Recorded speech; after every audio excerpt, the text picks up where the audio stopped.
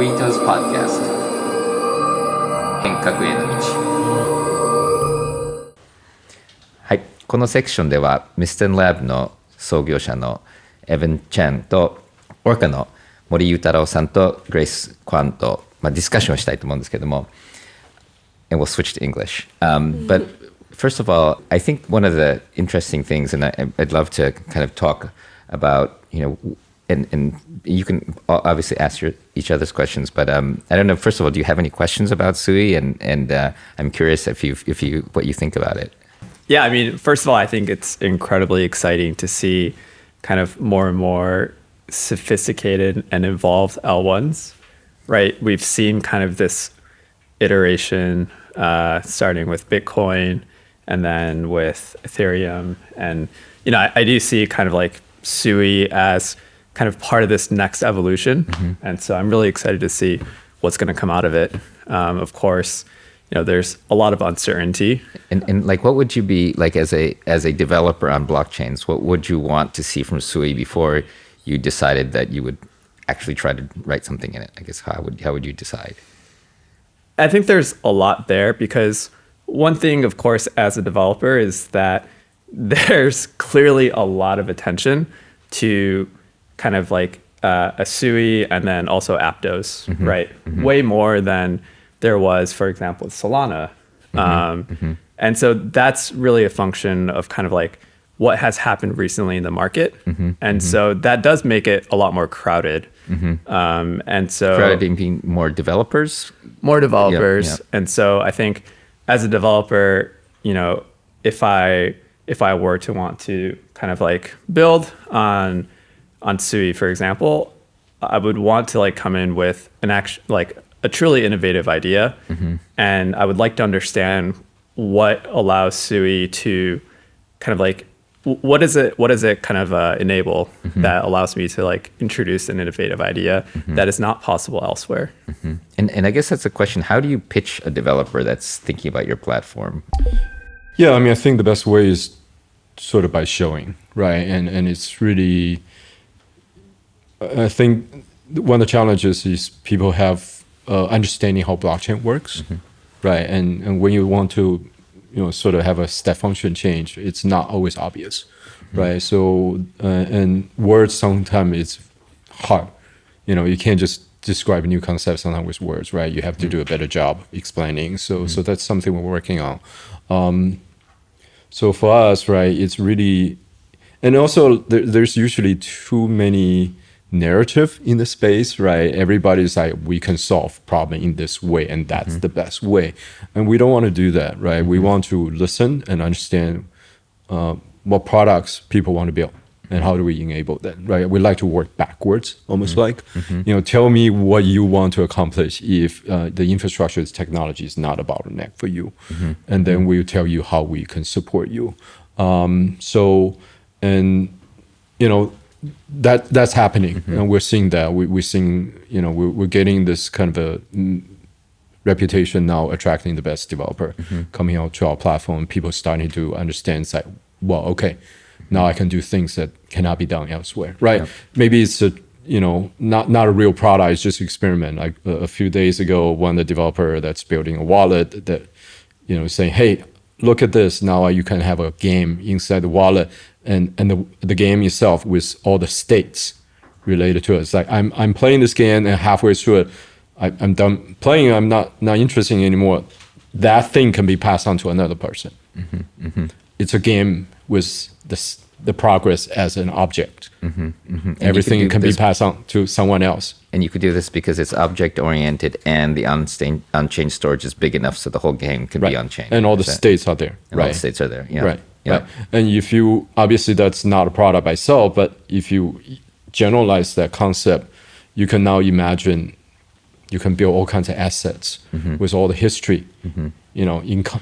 Encapsulated there, yep. and that can be transferred between people. Yep. Right. Think about using that as to represent your social graph in a social network. Mm-hmm. That can be something that you take outside of the product and move on to another mm-hmm. product, and that's exciting, right? So the thing that's exciting about the Web3 space is all this energy. Mm-hmm. It makes it so easy for developers with some ideas to experiment and try, and then before you know it, you have a completely new concept, something that hasn't been done before. And then the next step is waiting to see how it being incorporated into a product that consumers use, right? So our job is to bring the two sides together, and telling the story, working with developers, part of that. And do you think, and I don't think we know for sure, but do you think that it's going to be multiple blockchains, or I guess the Cosmos people would say lots of application-specific blockchains connected with inter-blockchain communication protocol, or do you think it'll be one? Is everybody going to use Sui? Because the internet, by this time in its development, we had all kind of agreed on TCP/IP as like one layer. But with the blockchain, I think it's confusing both for users and application developers that there are so many languages and so many blockchains. I mean, whether it's Sui or others, how do you think it's going to shake out, and what's the best way for us to think about where it's going? I mean, power laws always applies, right? You know, there's going to be a few dominant players. It could be one, could be two. We don't really know. It's not going to be a long tail where everybody gets a slice of pie, right? When we're still in this early stage, everybody's still learning, experimentation, right? And as you say, there's no TCP/IP yet where everybody's standardized on. So we'll see how it works, right? But I personally don't believe this world where there's going to be a 100 or even 20 blockchain that have substantial business, right? So to speak. It's going to be a few power laws, and especially when you're thinking about what the fundamental value of a blockchain is for all these assets to live on the blockchain, so you can, do things with them, right? You can trade assets for one asset for the other, right? Anytime you have fragmentation, you lose a lot of the sort of the benefit of, yes, you can move asset between blockchains, but as we're seeing currently, bridging is a very, very scary place, right? That's when the weakest point. So the answer is we don't know, but the history tends to sort of rhymes. So it's going to be something look more like a power law. There will be a few winners, and whether we standardize on one or not, that remains to be seen. So then how do you think about folks like us who have already built applications on, say, Solana? Do you plan to try to incentivize developers to actually move over to build on both chains? Yeah, we're going to announce our grant program pretty soon. I think one thing we're trying to take things a little bit differently, right? And I think one of the challenges for the developers that they're building in the blockchain space has been, what's the sustainable business model, right? And I think, how do your protocol capture value, right? Are you building a consumer-facing product, or you're building a product that should be part of a larger applications, right? These are the things that we want to work with the developer community to figure out. So that's where there's going to be a lot of different protocols, right? Just look at how many DEXs are there, right? All competing with each other. Uniswap is the big one, right? Again, power laws, right? They may have a sustainable business model, but for a lot of others, they don't have. So innovation is one thing, but if you think about the analogy I have is, in the Web2 world, if you're a developer, you have a great idea. Let's even move a step back, right? In the old day, if you have a great audio compression codec, you have a closed source algorithm and people license your software and you make money that way. Then moving to an open source world, you're trying to get people using them, then you build services around it, because otherwise people are just going to use it for free, but you build services around it and they make money that way. In this Web3 world, you're building a component, something like a protocol, and you hope people product use them, or you build a product around it. And the trick is, how do you capture that value, right? Is it from fees? Is it from governance tokens? Is it from other things? And I think this industry hasn't really figured out. And this is something we have ideas we're thinking about, right? Maybe the right model is to pair teams that focus on building products and building protocols together, or we're figuring out how we can support developer like you, and how, the most important thing is, how do you build a business around it, right? What's a business model? So I think incentive to get you to build is one thing, But I think this is a bigger problem, right? Because the incentive or grant program isn't going to be enough to sustain a long-term business. It may de-risk you, but what about 1 year from now? What about 2 years from now? So that's probably the more important problem to solve. And as a developer, I guess as Dex, you care about all the other applications in that ecosystem, right? And I guess that's also, your architecture is very different, say, than Cosmos, where it's a very, very decentralized community without really any central, comparatively much less centralization. And you said nearly 100 people, and they come from a more traditional probably background than blockchain people. Do you think that flavor of the community is going to be really different, or are you recruiting a very different kind of core developer, do you think, or do you think that you're going to be drawing from a lot of the current crypto community? Yeah, we're drawing a lot from the current crypto community, and even within the crypto community, there's different persona, right? There's some a bit more, hey, I want to be on everything, every chain, and there's some say, okay, I want to. This is something I want to build. I want to enable, and I'm looking for the best partner, best platform to build. So there's different flavors, and there's also more. I just want to build a product, right? And blockchain is just something I utilize. We're talking to all kinds of developers, working with them in different ways, right? So we're probably the only platform right now has, for example, a solution engineering team that we're building out, because we are working with a lot of bigger companies. They don't want to say, how do I build a smart contract to do something that should be pretty simple to do, right? And we'll have people working with them, But for more people writing smart contract, building businesses like dApps, we have developer relation folks, right? That working with them to help them solve problems. So, lots of different approach. It's all important for different reasons, and how we work with them are all different. And have you guys thought of doing multi-chain, or is that something? I'm sure it's sort of how would you decide, and how do you think about that? Yeah, ultimately we're very chain agnostic. I have very deep ties with Ethereum. All of my crypto friends are on Ethereum. Despite that, we're building on Solana just because we saw that there would be this thriving ecosystem there. If we anticipate a thriving ecosystem in Sui, why not? And so I am very interested to see kind of how Sui will evolve, and we've been following it fairly closely. Interesting. So as a Solana developer, maybe not the biggest brain Solana developer, but still having dabbled, I think one of the biggest challenges that I faced when trying to build the products that I wanted to build was how difficult it was to actually access history on the blockchain, especially when block sizes are so small. Any thoughts on that? So it's actually a great question. So we have a sparse replay system, right? Because everything is object based, right? So all the blockchain is basically one giant state. You find the block, you traverse the tree, you find the data you need, or you rely on some indexer, which, my understanding will cost you money, right? Because your reads become not free. Here's even your wallet can be a sparse replay. What that means is if your products are working with these objects, right? If I have a game and I have 100 characters, right? Each of the character will be an object. You just follow the history of these objects. Right, so now reads becomes very cheap. Because who cares about all the other states, right?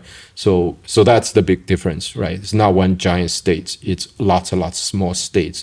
Only the states you care about, you only need to read them. So coming back to your questions, what makes us different? These are the things that's very different. But because the architecture is so different, there's a lot of these things we need to do a better job explaining to the developer community what that actually means for you. In this particular case, what that actually means for, say, a game developer is they don't have to worry about the complexity, the expense of reading. They can literally just say, I'm just going to follow only the things I care about and their evolution, their history. for what it's worth, I think if you can pull it off, having the brand of being the most developer-centric blockchain would be a pretty good one. Go for it. I think it sounds Yeah, good. I mean, that's ultimately key, what it is, right? You know, the analogy TCP/IP, right? TCP/IP, who cares, right? Consumer don't care. Most consumer may have heard of it, so they don't care, right? Consumer only care about products and the experience, right? And that's what we want to enable. The winners in this should be product developers, right? The winners in Web3, the ones that shape Web3, are going to be the product builders. And if we can enable the product builders to unleash their creativity, we want. And to us, unleashing creativity means making easy for them to experiment. If developer have to think about, well, block space is expensive, I better not use it, right? I need to worry about experimentation. What if the system goes down, or what if it's too hard to, you know, do all these things? You're not going to unleash your creativity. Creativity is unleashed when it's boundless. You can just experiment, you just can try. And that's what we believe in. And I think that's a good measure, actually, of good blockchains, because I think crappy ones are focused on the investor, right? Are focused on people who are buying the tokens. And I think the good blockchains in general care about the community, care about the people actually working on the thing. And I think that's a really good metric. You know?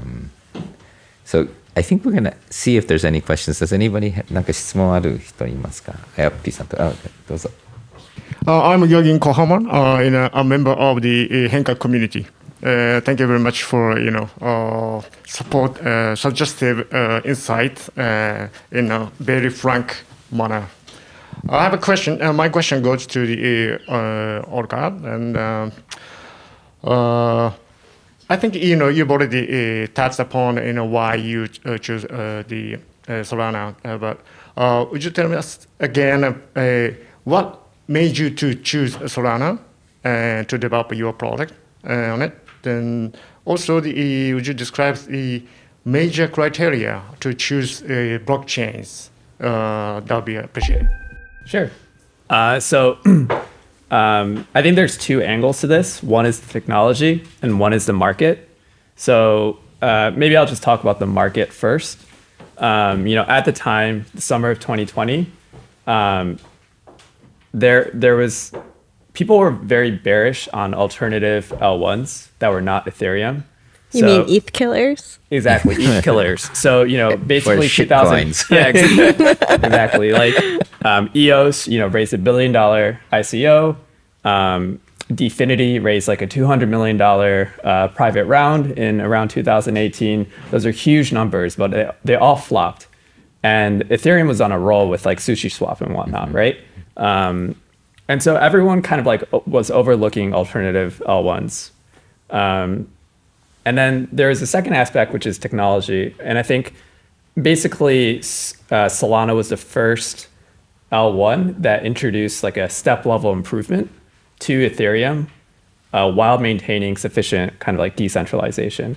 And that's essentially kind of like the innovations that they made with the virtual machine and then with the P2P network. And so, I mean, that was basically it, kind of, those two things. Yeah. I guess I would actually add to that, though, that I think something that a lot of people miss when it comes to evaluation criteria that people use is actually, for crypto specifically, is just the team and belief in the team. I think people like to pretend it's all about the technology. But then actually, when it comes down to it, something that really drew me to Solana was the fact that they were just real engineers who had built like very large networks at scale before. I think you get a lot of folks who are very like research minded in crypto who are like, check out my cool new consensus mechanism, or like, check out my cool white paper. But I'm more interested in like, have you actually built a network that can scale? And that was something that they had. Yeah, without a doubt. The team is very important too. Yeah. Do you want to comment? I just find it interesting, right? Because I agree with you in a lot of ways. Solana is one of the things they tout is the virtual machine. It's using my code. Oh, really? LVM. LVM. It's actually fundamentally rely on LVM. So it kind of comes full circle. No, it's great, Yeah, right? yeah. This is the power of open source. Yeah, Right. yeah. They could build their C level and all that sort of thing because they can compile, Yeah. thing into low level bytecode and That's great. execute them very fast. Yeah. Yeah. And, Excellent. And, yeah. Thank you for your service. Anybody else have a question? Pisa? Yeah. Hello, my name is Ayari from Henkaku Community. I go by Ayapi on a Discord. It's a pleasure to meet you all. I actually have a questions to all of you. And when we talk about like Web3, I believe there's a lot of ways you could analyze this field, one of which is, of course, and technology. But because it's such a complex field, there's like a lot of things that I need to catch up before I truly understand what Web3 is. So I guess my question is, what kind of futures do you believe or wish to come in next couple of years? Happy to take this, right? I hope in a couple of years, people don't talk about Web3. People are just benefiting from it, right? So it's just something they're used to, right? So the product has changed in such a way they just, for example, I keep on coming to this, right? The thing that drives me crazy using social networks is every time it's asking me to import my contacts. And then in the social network, I build all this relationship with people. Follow me, I follow them, and I cannot take that out. It has no meaning if I try to take it out. I cannot export it, right? My social graph is something I earned. It should have value outside the social network. I don't want to keep on importing my contacts to every single one of these networks I use. And that would be example I hope happens. People benefit from it. And nobody needs to know it has anything to do with blockchains or cryptos or anything like that.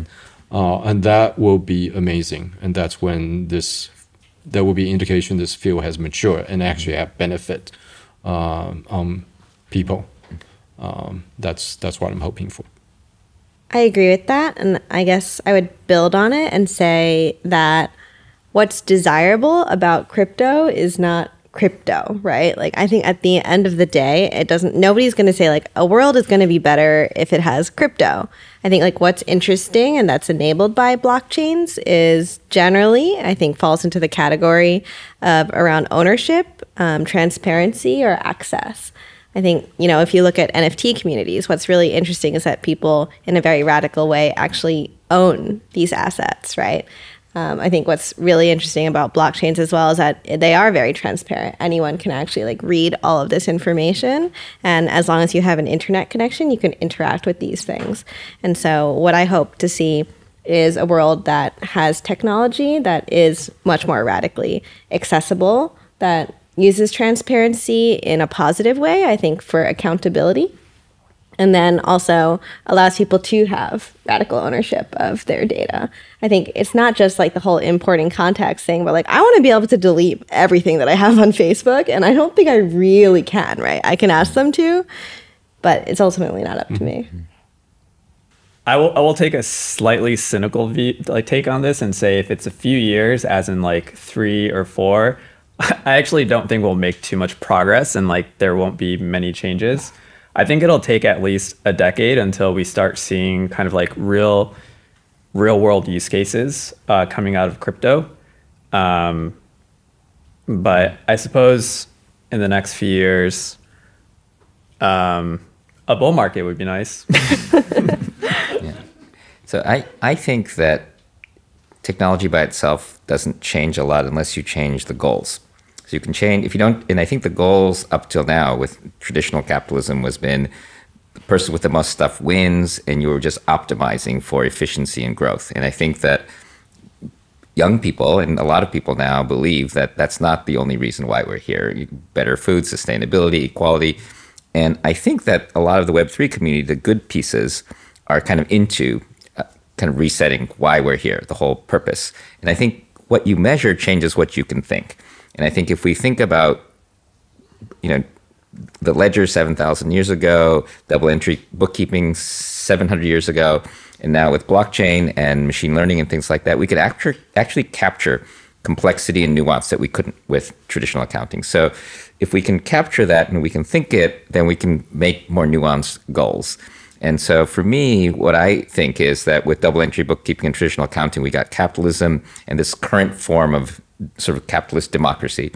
I think that we can change democracy and the economy to make it much more sort of nuanced, inclusive, and happier society. So for me, it's really unlocking the next phase in sort of human. So this is what I love, like Aya Miyaguchi's sort of Ethereum Foundation thing about Ethereum being a protocol for human coordination. Right? And if we can make the protocol for human coordination better, so that society is better, then I think that, and we're not calling it Web3, we're just calling it sort of a next phase in our sort of evolution. I think that would be great. I'm worried that the goals don't change and everybody just tries to optimize and maximize, and we re-centralize and take all of the cool ideas about decentralization and just go back to trying to be more efficient. That's my concern. I think there's a pretty good chance that'll happen.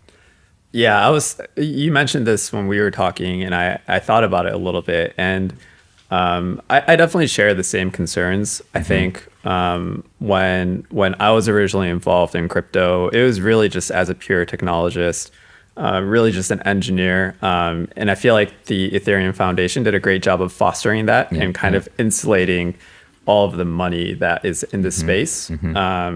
Now, we are funded to, I'm sure you have experienced this, like it does kind of, it forces us to have to like change the way we think, just out of necessity. And it does like accelerate progress, and that is a good thing. But yeah, I do agree that like it does kind of like almost have a corrupting influence. And I don't think business is bad. I mean, I think that the cool thing about the internet when it works well is you've got these open source and open protocols with businesses sandwiched between each protocol, scaling the thing. But when more and more of that business seeps into the protocol layers and then eliminates great ideas like free Wi-Fi and things like that just for I mean, the fact that all of our messengers don't talk to each other, and the fact that we're still paying the telephone company for cellular means that, commerce is able to seep into those layers that could have been open. And I think that's my concern, is that so anyways, we'll see. and I think that keeping in mind why we have this open systems, I mean, I think that it's great that LLVM is open source. And I think, and the other piece, just as a meta, which is kind of interesting, I'd like to get your idea on this, is that, I had a conversation with some other people about how, because of the sort of the money involved, open source became kind of like copy paste. And, and there was like the sushi swap attack, and so then people stopped wanting to be as open source because there was more money involved. And it feels like now we're maybe trying to get to a next phase where we're trying to do open source again. I'm curious whether you think that, open source is challenging in a world where people can just copy it and start a competing project. Yeah, I mean, I think, thinking about this, right? We see this a lot, right? A lot of time the people actually solve the hardest problem are not the one that benefit from it, right? It's the aggregator. Right, it's the one that actually have the interface with the human, right? Or the users, or the cloud, like Amazon. Right. They actually benefit from it, right? You come up with some cool algorithm that solve a real problem, and you produce open source code. You may not actually make as much money from the company that who build a product wrapped around it, and actually have millions and millions of users. And we're probably going to see this again in AI, right? That's already happening, right? But that's sort of the dream, though, of composability, is that we have audited smart contracts that people have used, and then we get to copy and paste them and build things around them. Yeah, but it's not copy and paste, right? You're supposed to reuse that, right? And reuse that protocol, and that protocols will be the one that get the value. And that's a challenge. I think this is why the community aspect is going to be very important, right? Because of the transparency of it, right? The bad actors just copy and paste and then change the name, right? Should not be the one that benefit from it, right? There should be some governance and some community pressures around this. Say, don't do that, right? If you don't actually produce your original IP, you're not advancing the state art.